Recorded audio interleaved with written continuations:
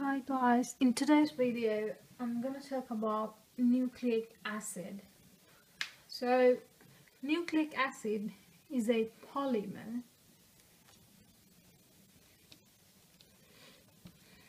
Examples are DNA and RNA. Okay, so DNA and RNA are the examples for nucleic acids. So if it is a polymer, it should have a monomer, isn't it? Like for proteins, we have amino acids as the monomer. So here for nucleic acid, the monomer is called nucleotide. Okay, so now we're going to learn about the monomer nucleotide. So nucleotide contains three components in common.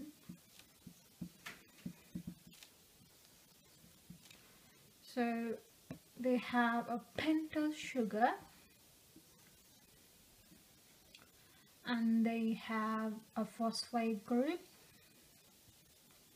and they have a nitrogenous base. That's the base, the adenine, thymine, guanine, cytosine, those things. So I'm just going to label them as to indicate the nitrogenous base.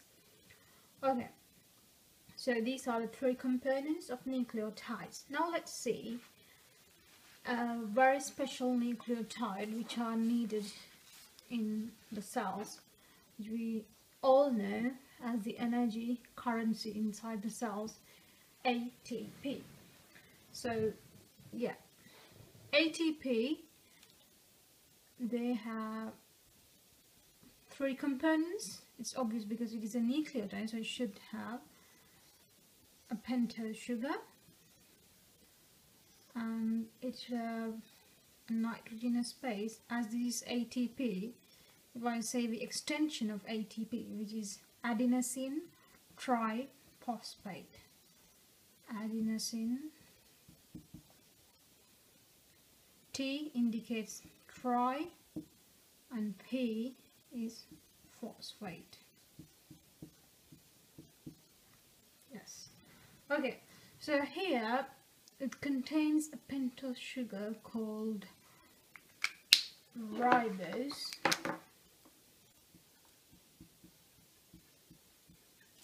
and the nitrogenous base it contains is adenine. And a special character of ATP is it has three phosphate groups, as it is a triphosphate. In other words, if I go in detail about the structure, you know, this is adenine. So if adenine binds with the ribose sugar, we call this as adenosine.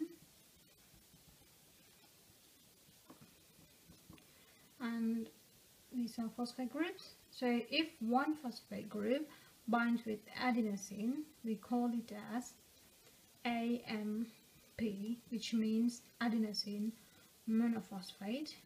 And if the adenosine binds with two phosphates,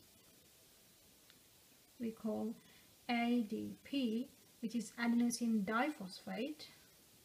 And the last one, when it binds with 3-phosphate, the molecule we get is ATP, which is adenosine triphosphate. So you can see here in this molecule, you can think of these bonds between the phosphate groups like energy packed strips. So what happens inside the cell when you need energy? This ATP molecule release one of these phosphate by breaking this energy packed molecule, so it will release ADP and PI. We'll talk about the reactions in a minute. So this is the basic structure of ATP. So it contains the ribose as pentose, adenine as a nitrogenous base, and it has 3 phosphate groups. Okay, So, and you also need to know where we need ATP in the cell. So we need ATP in the active transport, obviously, so for the movement of carrier proteins, and we also need ATP for muscle movements. That's why we have loads of mitochondria which release energy during aerobic respiration. Okay, so this is the reaction of how it releases energy. So ATP molecules, they are reacting with water. That means hydrolysis reaction, and it releases ADP and PI, which is inorganic phosphate, and it releases the energy which are used inside the cells. So as the water is needed in the reaction to break down the ATP, we call this forward reaction as hydrolysis. Okay, and the backward reaction, you can see here, ADP, PI and energy together form the molecule ATP, which also releases the water. So we can call this reaction as condensation reaction. An additional thing here, you can see this condensation reaction is ADP accepts the PI. So we can also name this condensation reaction as phosphorylation, because the phosphate group is accepted by the ADP. So this is the phosphorylation reaction. Okay, and okay, so that's it for ATP. Now let's move to our polymers, which is DNA and RNA. Okay, so DNA, as we all know, we can find the DNA in the nucleus. So the monomer is a nucleotide, but in here we have the monomer. As we said earlier, we have a pentose sugar, nitrogenous base, and a phosphate group. Yes. So here the pentose sugar, it has is the deoxyribose. So these are one word, as I have no space, I'm spelling it. So deoxyribose sugar is the pentose sugar which is present in DNA, or the nucleotides which make up the DNA. So I can name this nucleotide as deoxyribose nucleotide because it contains deoxyribose as the sugar. So phosphate group is similar in every nucleotide, and when we go to the nitrogenous base, it might contain one of these: adenine, which we usually indicate as A, thymine, which we label as T, and guanine, which we label as G, cytosine, which we label as C. Okay, so this is the basic structure of a DNA molecule.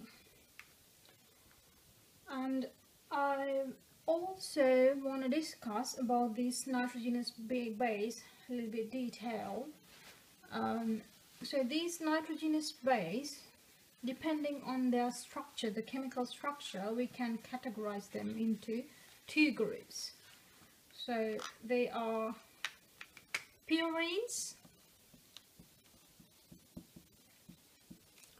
and pyrimidines.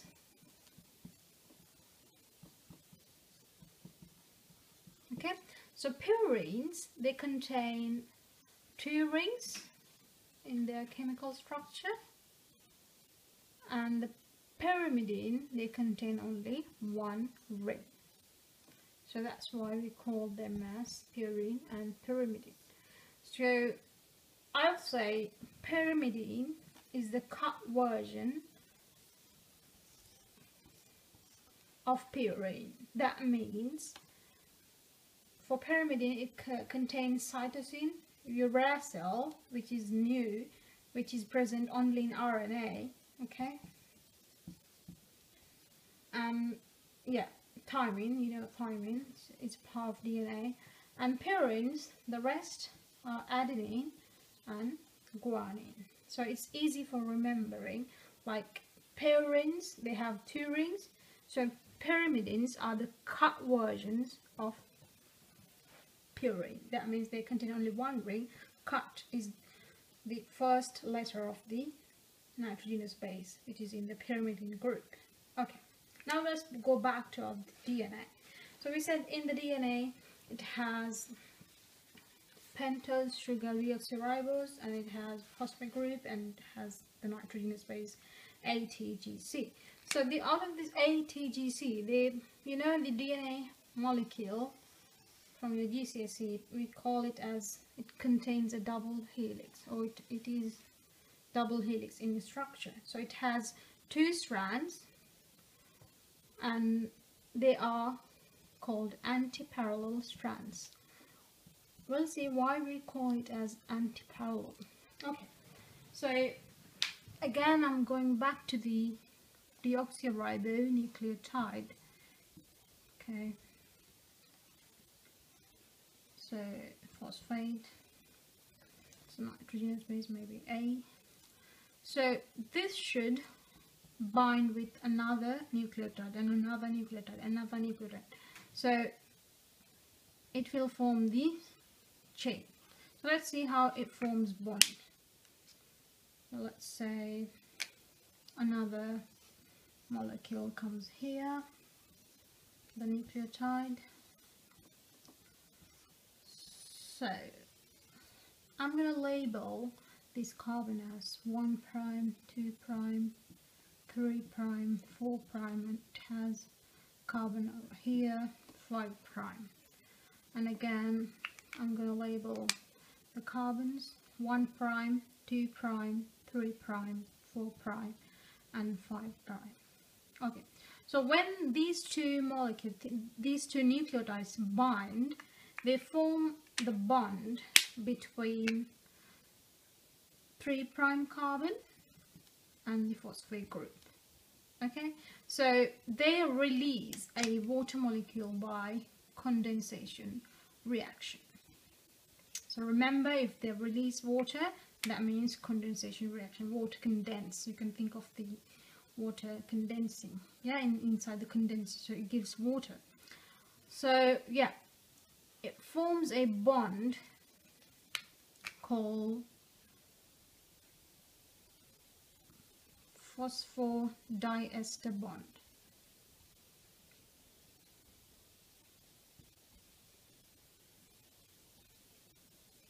Okay, phosphodiester bond. You should know the name of this bond. So likewise, they will form the compound. So let's say in between these 2 there are loads of nucleotides bound. So you can see here, if you look at this one, that means the first nucleotide I've drawn here, this 5' end of the carbon is free.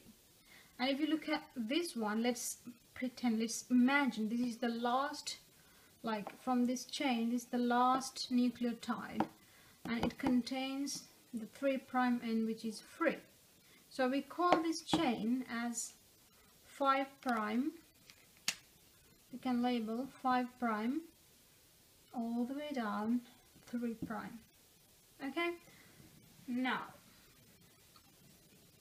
if we draw the second chain, okay, let me draw it. So yeah, now as I said earlier, they are antiparallel, and they will bind. Okay, I have no space. Okay, let me shorten this to allow space for me to draw. Okay, so A, T. So the next strand of the molecule, the nucleotides arrange in this way. They form hydrogen bonds between the complementary base pairs. So A always binds with T. So the nucleotide which contains thymine will bind to it. So yeah, this is how they form bond. And now these two, again, adenine, the nucleotide which contains adenine as the nitrogenous base, now will bind to this one. So you can see here again 3' end is free here, 5', I'm not sure whether you can see it. So 5' end is free here. So this strand is called 3' to 5'. Okay, so that's why we call these two chains are antiparallel. One chain 5' to 3', and another chain 5' to 3'. Sorry, it's 3' to 5'. Yeah, that's why we call these two chains are antiparallel. Okay. Yeah, so this is the structure of the DNA molecule. Now RNA, the difference is they contain, if I go back to the nucleotide which make up the RNA, they contain ribose sugar as their pentose sugar. Remember, in DNA it was deoxyribose, but in RNA it is ribose. Okay, they have a phosphate group and they have the nitrogenous base, but they have adenine. Instead of thymine they have uracil, they have guanine, and they have cytosine. Okay, so they, like the same way how the DNA or the deoxyribonucleotides binded, they also bind to another nucleotide, forming a straight chain. So RNA, not like DNA, they don't form any double, or they don't have double helix structure. They are only single stranded. Okay, so sometimes they may form loop, but they won't form any double helix structures. Okay, so that is RNA. And another difference, there are 3 types of RNA. mRNA, we call that as messenger RNA, and tRNA, which is transfer RNA, and we have rRNA, which we call as ribosomal RNA, which is a component of ribosome. So we'll learn about these 3 types of RNA when we learn the next topic, which is protein synthesis, in detail. So for now, that's it. Okay, so see you in the next video. Please like, subscribe and share. Thank you. Bye.